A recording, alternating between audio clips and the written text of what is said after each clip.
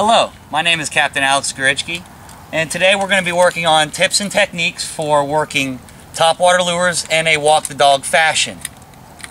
Truly one of the most effective lures for catching sea trout, snook, redfish, and also tarpon is your walk-the-dog type topwater lure.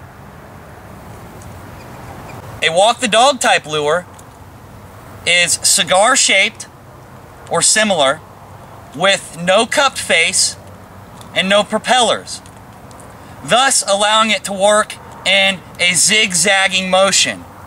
At any time your lure is not making a clack, clack, clack, or if it does not have the internal rattle, is doing a good side-to-side motion, that lure is not working correctly. It's not going to be catching you fish as effectively as it could be.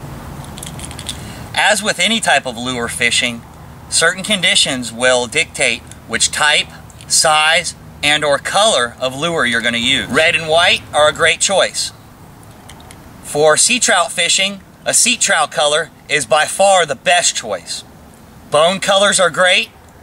Topwater lures are usually most effective in the shallow water, in the rivers and estuaries, in low light conditions, either evening time or morning. A 6-foot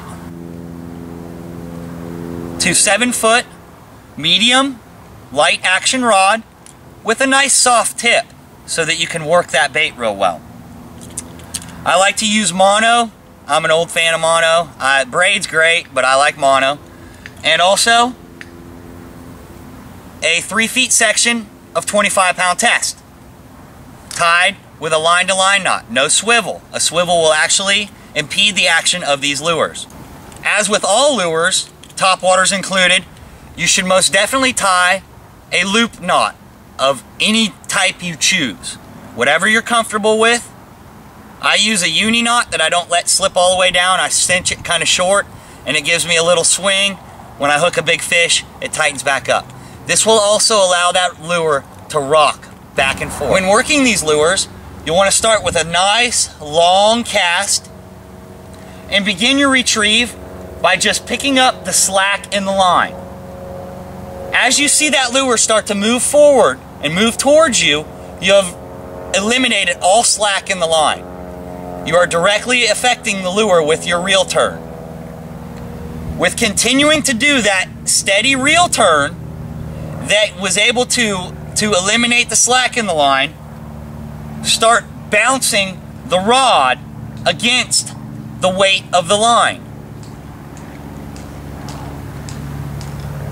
Continuing to reel at the same pace that allowed you to eliminate that slack. This gives you a taut line, but not a tight line. It also allows that line to flex and bend, and thus makes the lure walk side to side. Short snaps of just the wrist, maintaining a taut line. Isolate just the wrist.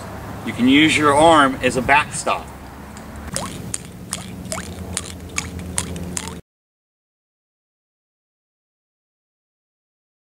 Some people happen to be prone to working a lure with their entire shoulder, arm, and chest, like so,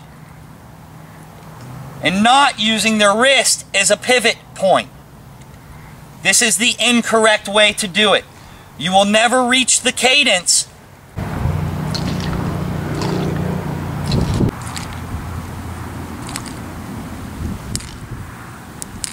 needed to achieve the side-to-side walk-the-dog motion.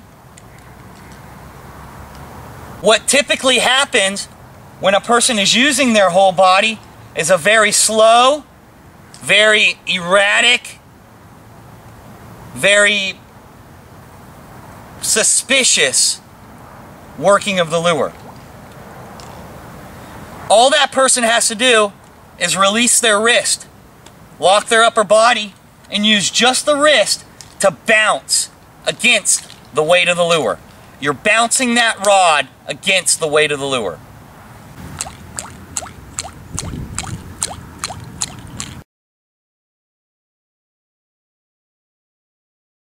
Another common mistake that I see many anglers make as they're chartering on my boat is working the lure entirely too fast and entirely too erratic.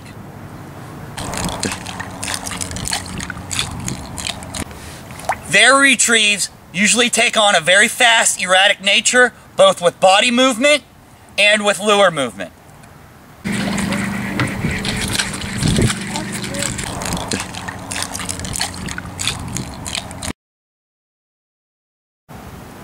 Many fish are lost by working the lure, getting the strike, and immediately jerking.